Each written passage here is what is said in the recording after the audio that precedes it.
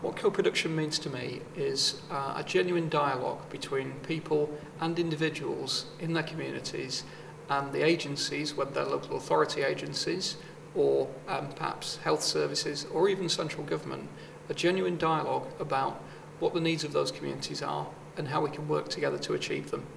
Well, co-production is about forming equal and reciprocal partnerships between public service providers and service users so that they pool different kinds of knowledge and skill and get together to work out what's needed and what activities are required to meet people's needs, and then to work together to do things that will meet the needs. So it's about defining, planning and delivering services together.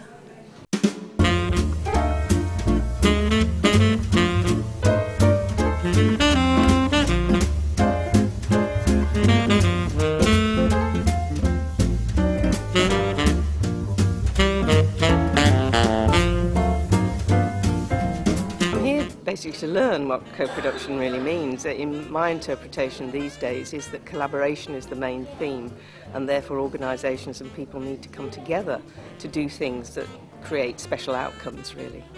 So I hope I'll know more by the end of the day. It means about changing what we do in terms of public services, actually going and talking to communities about what they want and designing services with them from the bottom up. But that means people who are in public service totally changing the way they think around what they do. It's sort of an ambiguous term, isn't it? And a lot of people haven't. I think a lot of people here are here today to figure out what it means.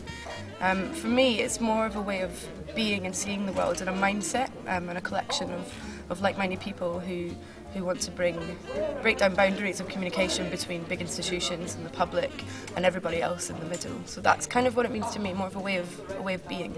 It's that local knowledge you've got to tap into. It's largely been ignored in things like consultation and involvement. What co-production is about is something about is where people actually construct a service from the bottom up.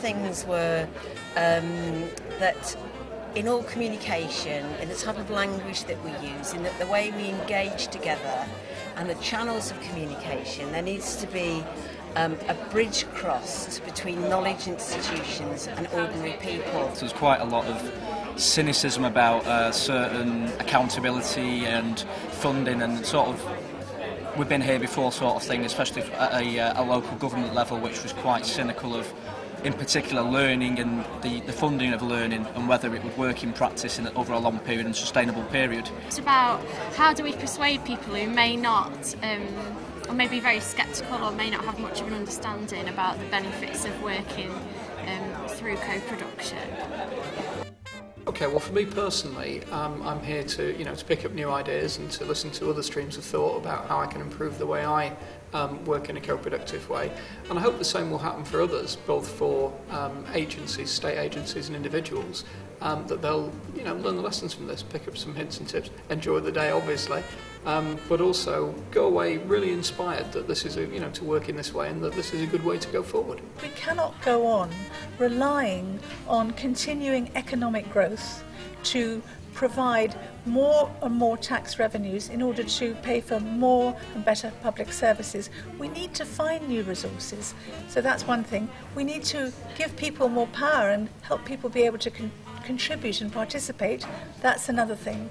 And we need to be able to have sustainable public services, and we think this is the best way to do it.